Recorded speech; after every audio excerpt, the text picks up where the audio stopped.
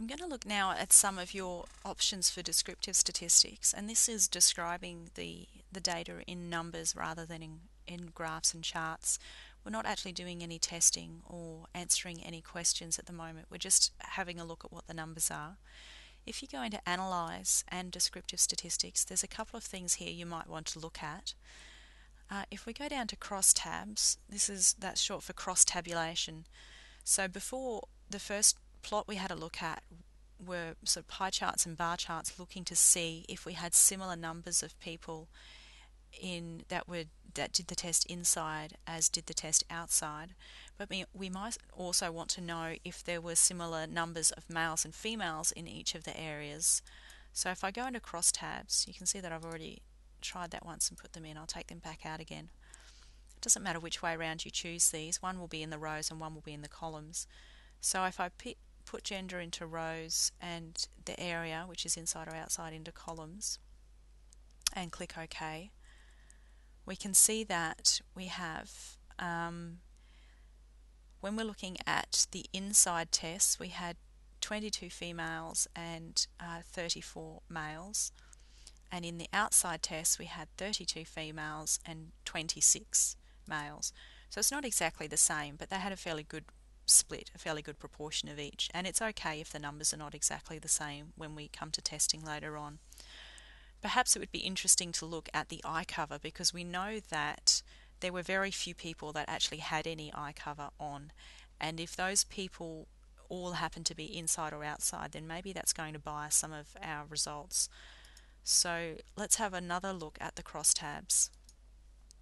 And this time, let's look at, not really so interested in gender. I'm more interested in if there were people with glasses inside and outside. I don't know if the glasses is going to affect how long you can hold your eyes open for. And it might depend on what type of glasses they were, such as sunglasses, but we don't have that information. But we'll just see what the split is. So inside we had 7 people with glasses, 2 people with lenses, and 47 with nothing. And outside we had 3 people with glasses, 1 person wearing lenses, and 54 with nothing. So these numbers really are quite small, so we might not be able to get any more information out of whether or not wearing glasses has an effect on your ability to hold your eyes open. And probably not, certainly not for lenses, because we've really only got a couple of observations here. However, it was interesting that the students did collect this data just because they thought it might have an impact. And I guess if you were taking this seriously, maybe that would be something that you would want to study further and then deliberately go out and sample lots more people with glasses and lenses so that you had a better grouping there. So that's for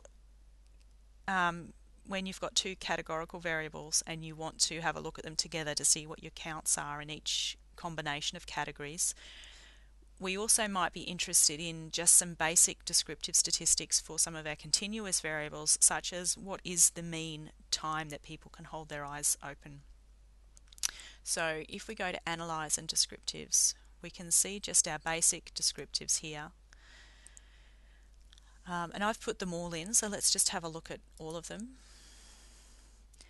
And so for each variable, it tells us the number that were in the sample, and in this case we don't have any missing data, so they were able to get information on each variable for every person. So it's possible that somebody was willing to do the test but they didn't want to say how old they were, and in that case you'd have a little bit of missing data there, and that might just be 113 instead of 114.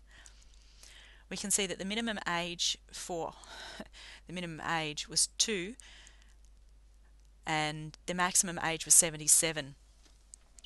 However, the mean age was 23, which is probably because they were on a university campus and sampling mostly students. Obviously, someone had their kids with them, and whether or not they should have been included in the experiment is questionable.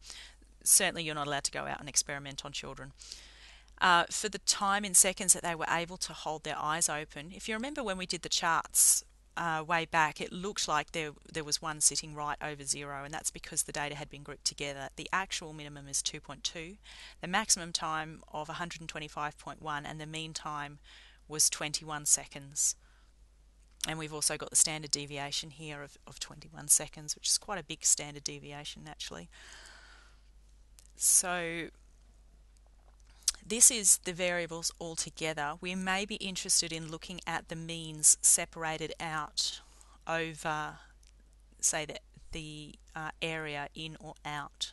And we can do that with a different command. If we go back to Analyze, Descriptives, and this time if we go down to Explore, it will let us split that variable over a different one. So in the dependent list here, you can see that I'm interested in time. So dependent meaning we think that this variable depends on another one. So we think that the time they can hold their eyes open depends on something else. And we can choose the factors that we think might be important here. In this case, I'm just going to have a look at area because I don't want it to split my data up too much. Now you have the option to get just the numbers or the plots or both of them.